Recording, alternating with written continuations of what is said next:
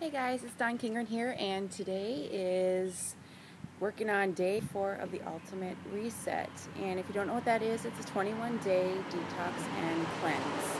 And as you'll notice, I'm going to have a lot of traffic going by my house. So just wanted to give you a little update. I am feeling really good, and they say like days 3 to 5 are the worst, and I really haven't noticed a difference. I still have energy, still going strong, so I'm feeling pretty lucky about that.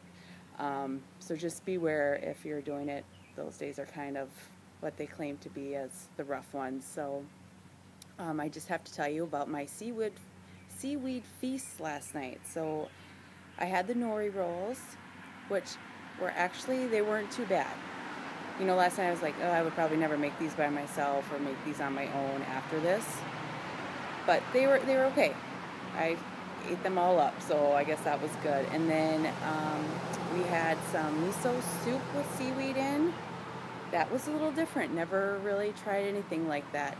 It was okay. Definitely wasn't my favorite, but I actually, ate that too. And then there was a Japanese cucumber salad, which actually turned out really good. I kind of liked it. It was with rice vinegar and Japanese cooking wine.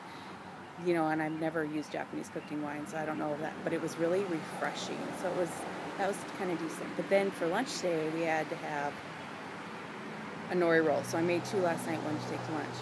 And surprisingly, I really liked it at lunch. So I don't know if it was because it was left over, I don't know if it made it better or what, but I actually really liked it. I had to text my husband and say, God, seaweed's tasting good today. So who knows?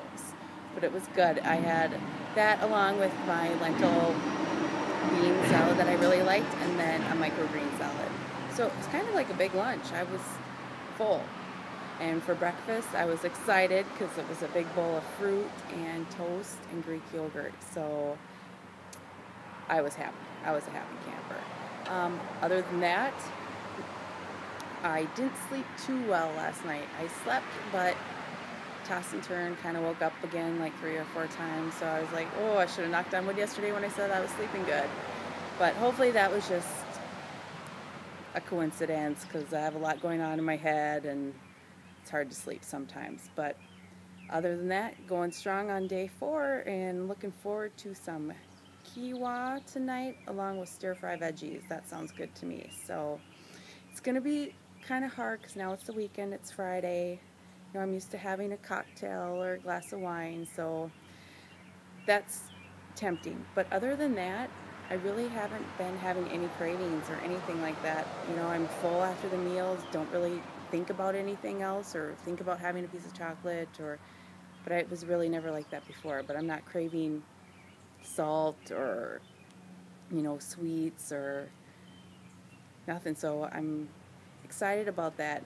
Hopefully it lasts. So I'll fill you in tomorrow on what's going on. And if you guys have any questions or want to be part of one of my Ultimate Reset Challenge groups, be sure to let me know. And we will talk to you tomorrow, Saturday, day 5. Woo! Okay, see ya.